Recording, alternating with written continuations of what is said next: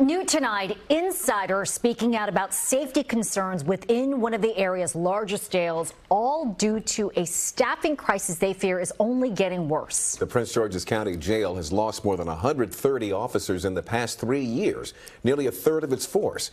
And tonight, 6 Prince George's corrections officers are speaking exclusively to investigative reporter Tracee Wilkins about why their jail is losing more officers than others in our area and why they say that puts their safety and that of the people held inside the jail at risk. Tracee. Leon, this is a jail that largely houses people awaiting trial, but these officers tell me the staffing problem has them routinely operating on maximum security like a prison. Just this past Father's Day weekend, jail officials confirmed visitors were not allowed inside due to staffing shortages. And take a look at some of these weapons that were recovered during a recent sweep, with one officer telling me that as terrifying as these handmade weapons are, it's a sign of how unsafe the people kept inside must feel too.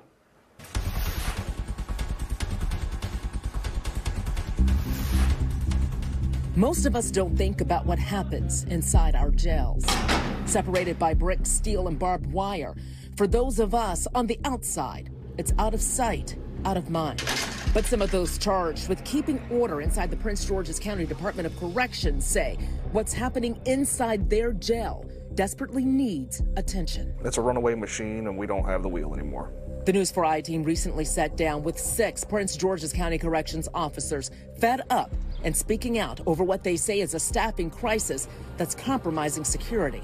Not just with the staff alone, even amongst the inmates. They don't feel safe like they used to be. All were speaking to us under the protection of their union rights and say they don't represent jail leadership. One is a former officer. The other 5 still work inside the jail. Some have been there for decades. I could have retired 7 years ago, but my thing is I love the people. I enjoy the people. Everybody can't do what we do. But they say things have changed since they first joined the profession. We're speaking out due to the safety and the concern for our members. There's a real reason for concern. Through a records request, the News4 I-Team obtained these pictures of weapons recovered from the jail during a February sweep. Metals ground to arrowhead points, plastic shivs with bedsheet handles, weaponry formed from whatever inmates could smuggle or find. What are your thoughts when you saw what these detainees were making in their jail cells? Terrified. Yeah. We had seen them before, but not this quantity of them at one time. In a statement, jail officials said routine shakedowns are a common practice and confirmed this 2-week sweep yielded 66 weapons. A total of 47 inmates were charged for violating departmental rules. It signaled how unsafe they must feel. We just don't have the staff to maintain that security. Records obtained by News4 show corrections staffing is down in every local jurisdiction we asked. While D.C. did not respond to our request, records show Montgomery County's Department of Corrections lost 17 positions since the start of the pandemic and now has openings for 30. Fairfax has lost 58 staffers in that same time frame and now has 84 openings. But we found Prince George's County lost more officers than anywhere else, with staffing shrinking from 446 in 2020 to 310 this year, with 176 open correctional positions. Do you feel that you have that many people missing? Yes. Yes. Yep. Yes. They're going to a lot of different jurisdictions. So what does that say? It says it's not the profession, it's not the job, it's our county in particular. They say the shortage has led to fewer officers on the floor and forced overtime. We're working 16 hours. A day. Yes, at least half of your days, if not more. And some of the residents do take advantage of that. In the past year, the jail has had a series of troubling incidents. Last June, an inmate was stabbed to death inside the jail. And in December, 4 inmates were sent to the hospital after a physical altercation. 2 had reportedly been stabbed.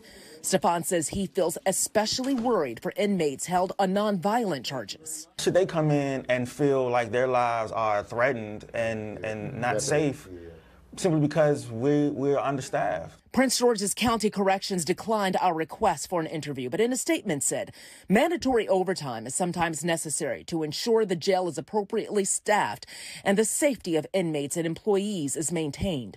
It also said it will continue to conduct routine shakedowns throughout the facility to maintain everyone's safety.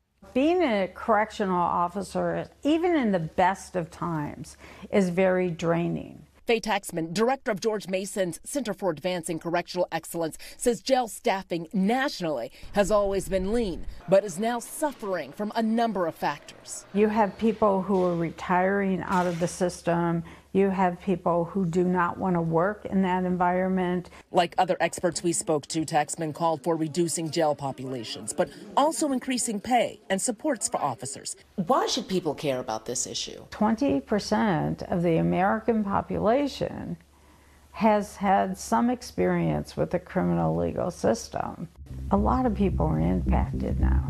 Veteran officers like Brad worry that unless something changes, the Prince George's jail will become a rotating door, not just for inmates, but officers too. The younger officers coming in the door, I would tell them things are going to get better. I've stopped telling them that. Yes. I can't tell them that anymore. We've asked the Prince George's County Jail how many times it's been on lockdown this year. They told us we have to submit an open records request to get that information. We're still waiting on their response. In a statement, Prince George's Corrections also told us they've been aggressively recruiting through career fairs, school visits, community events, social media, and word of mouth, and are offering a sign-on bonus of $3,000 for new officers, which will increase to $5,000 next month. By comparison, the county approved sign-on bonuses of $10,000 for new police officers. Tracee Wilkins, News4 I-Team. I mean, that is a crisis. Shocking. For sure. Just a shocker. Tracee, thank you so Tracee. much.